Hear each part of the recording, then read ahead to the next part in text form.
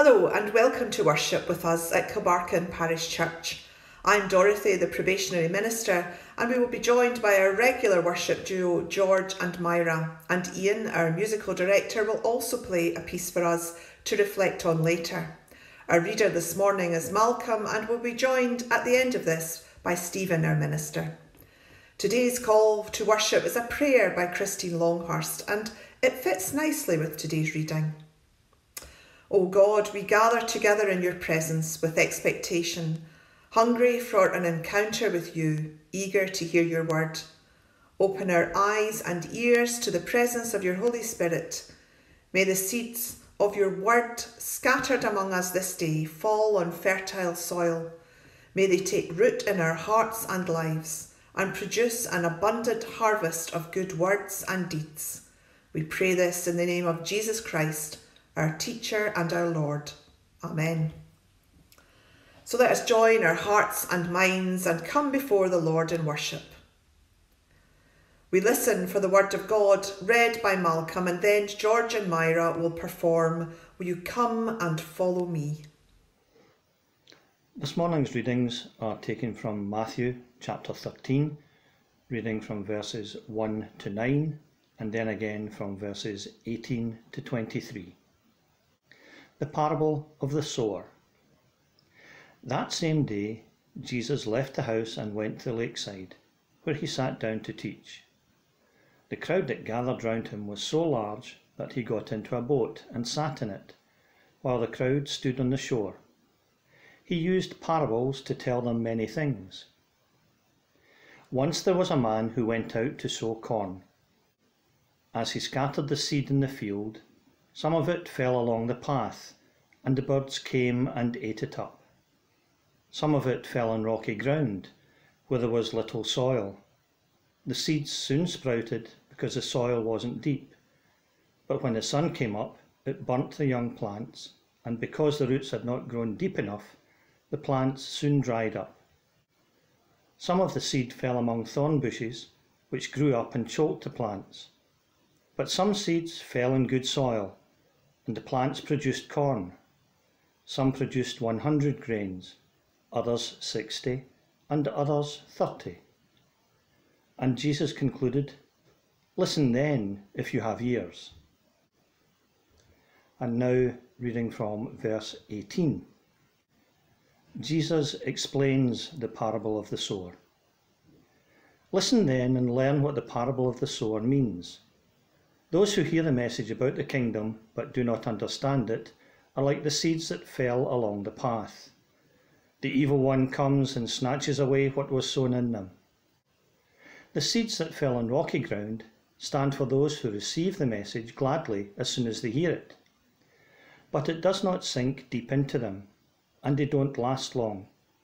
So when trouble or persecution comes because of the message, they give up at once.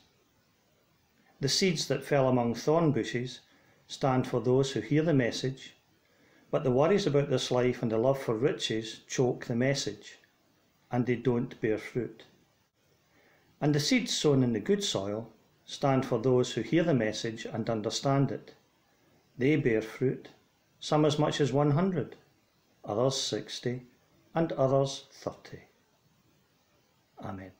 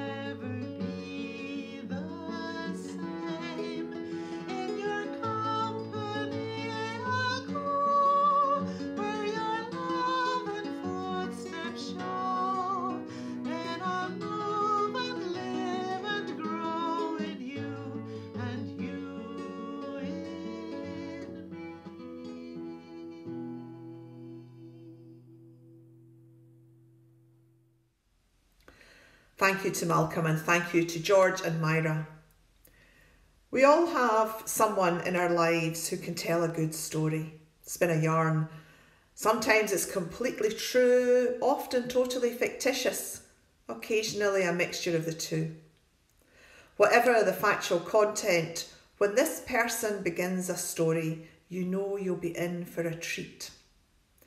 It may be this person can make the most mundane of tales, the most everyday events into something worth putting the knitting or the crossword to one side for and giving them your full attention. I had an uncle who came into this category, you could say. Now, in fairness, how much truth lay in many of his tales is anyone's business, and often you would sit with bated breath as he reached the climax of a really engrossing story, which, especially as a child, you'd wait with bated breath. And with the last 3 or 4 words, you'd realise that it was a joke. It had never any truth at all. It was a convoluted story. A similarly gifted storyteller in the village I lived in the Lake District, would hold a bar full of customers almost to ransom as he told stories of local inhabitants of years gone by. Stories that would be worthy of Geoffrey Archer or Roald Dahl or Somerset Maugham or whichever teller of short stories you favour. Stories that would rival the best. Only this time they were real. Well, at least I think they were real. Or maybe your great storyteller was a teacher. I love history. I always have done and I still do. It was always my favourite subject at school. And when I went to university, church history continued to be a real treat for me.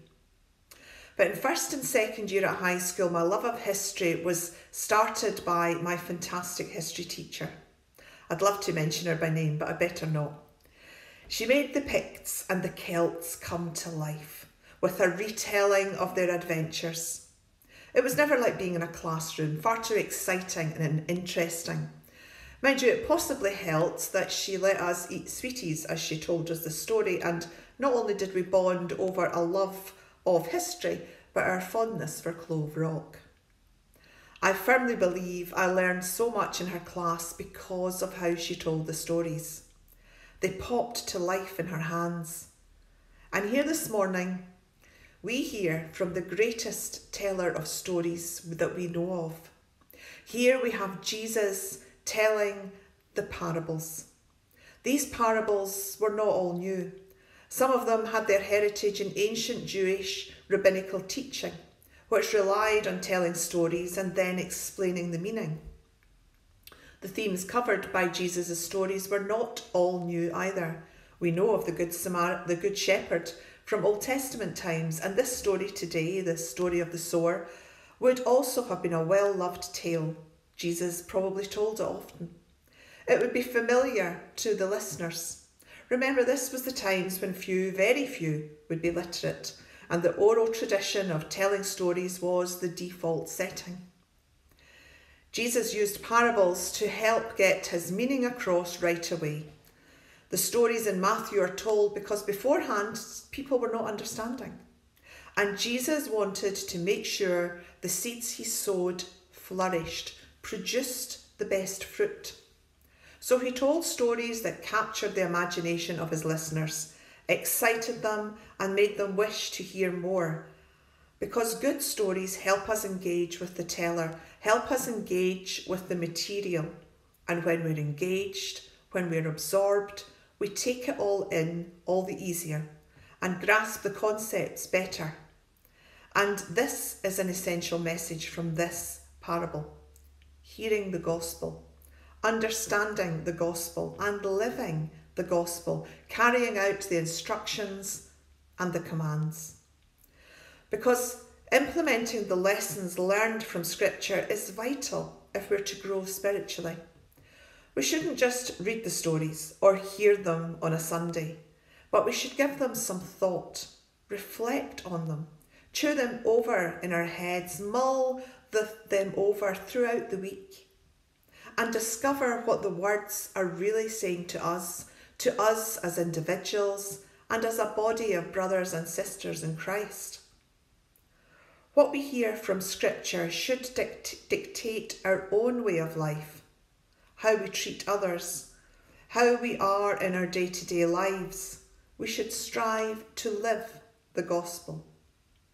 We read the parable of the prodigal son, and once we've digested it, reflected upon it, and realised that one of the themes is forgiveness, we need then to put that into action and forgive any in our own lives who we feel have aggrieved us.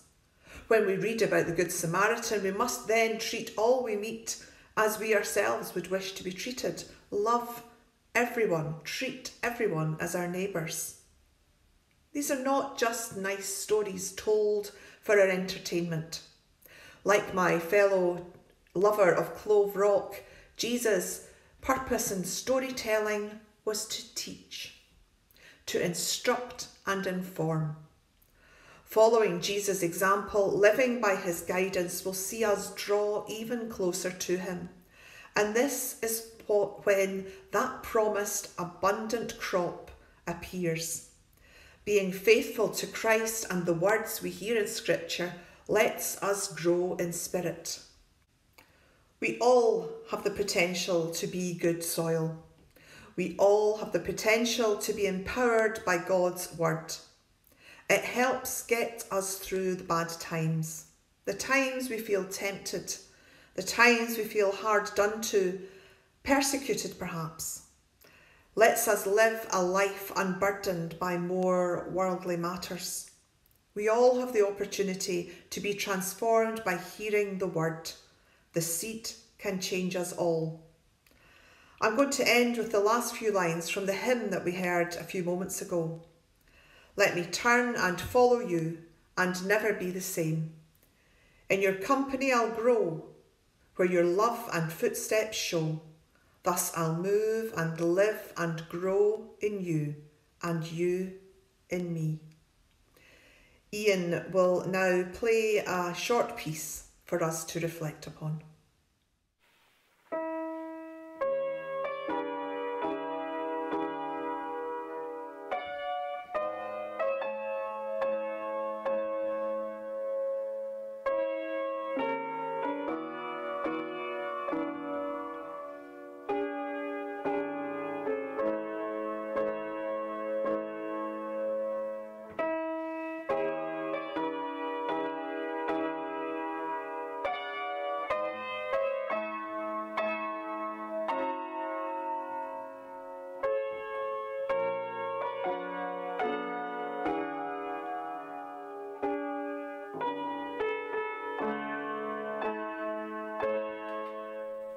Again, thank you to Ian for the Chopin prelude.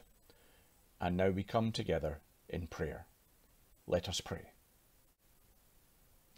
Loving God, in prayer we come before you, thanking you for your presence in our lives and in the life of the world.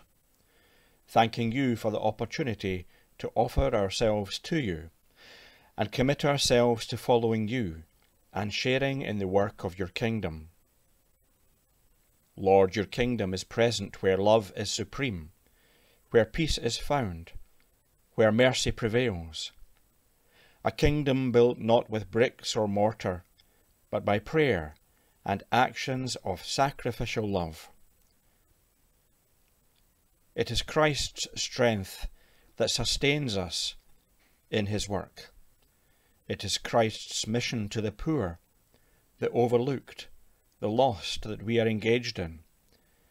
And it is Christ's will that all God's children would know his love and his peace.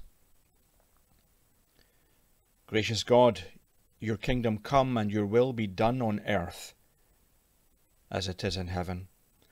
And so we pray for the building of your kingdom, and pray that the seeds of your kingdom might grow and bear fruit in this world of ours. Seeds of hope, seeds of peace, seeds of mercy, seeds of love. God of compassion, we pray for the many who are oppressed by crushing political and economic circumstance, those persecuted on grounds of faith or their colour or background, families torn apart by age-old feuds, petty tensions, ill-founded jealousies, privilege and prejudice, men and women ground down by lack of food, the children oppressed by discrimination and disadvantage, those lacking the resources of education, the downtrodden and those seen as unable to make a positive contribution to the life of the world. Empower, encourage and endorse all who follow Jesus, who try to address the needs of the isolated and lonely, sometimes at enormous personal cost. The concerned workers who day to day bring food and shelter, care and compassion to the hungry and the homeless. Those who hear the world's poorest cry out for justice and mercy and respond without question or analysis or of impact. Those who overflow with generosity. Those who take food and water even to those who are ungrateful. The faithful who day by day take time to pray and to listen carefully to God's word. Those who champion justice and who have the courage and conviction to speak up and speak out, who try to change the mindset of exclusion and condemnation. Those who are unafraid of persecution, personal disadvantage, and power in the world. Lord, we remember those who are ill in mind, body, and spirit, those who are dying and those who care for them, those who have recently experienced loss and the pain of bereavement. May all those whom we name in the silence be aware of the presence of your Spirit among them. Lord, hear our prayers. Now I invite you to pray with me the words that Jesus taught in the Lord's Prayer. Our Father, who art in heaven, hallowed be thy name. Thy kingdom come, thy will be done on earth as it is in heaven. Give us this day our daily bread, and forgive us our debts as we forgive our debtors. Lead us not into temptation, but deliver us from evil. For thine is the kingdom, the power, and the glory, forever. Amen. We hope you have enjoyed being with us this week. Until next time, take care, stay safe, and God bless.